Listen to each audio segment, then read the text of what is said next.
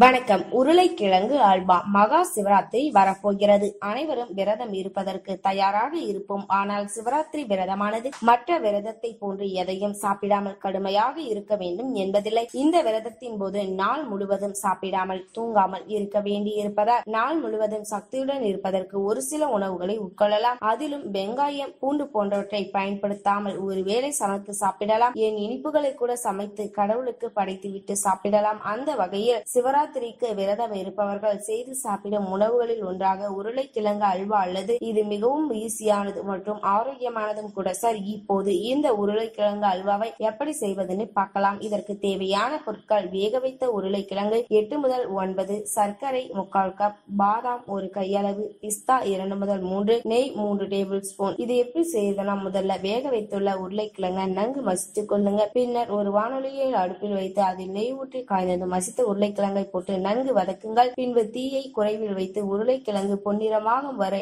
நன்கு வதக்க வேண்டும். அப்படி வதக்கும் போது நெய் குறைவாக இருந்தால் சற்று நெய்யை ஊற்றி கொள்ள வேண்டும். பின் அதில் சர்க்கரை சேர்த்து சர்க்கரை கரையும் வரை நன்கு கிளறி விட்டு இறக்கினால் சுவையான உருளைக்கிழங்கு அல்வா ரெடி. இதன் மேல் பாதாம், பிஸ்தா போன்றவற்றை கொண்டு அலங்கரிக்க வேண்டும். இந்த நிகழ்ச்சி உங்களுக்கு பிடிச்சா லைக் பண்ணுங்க, கமெண்ட் பண்ணுங்க, ஷேர் பண்ணுங்க. இது போல நீங்க நிறைய விஷயங்களை தெரிஞ்சுக்கணும் நினைச்சா நம்ம சேனலை subscribe செஞ்சிருங்க. By bye friends. Thank you.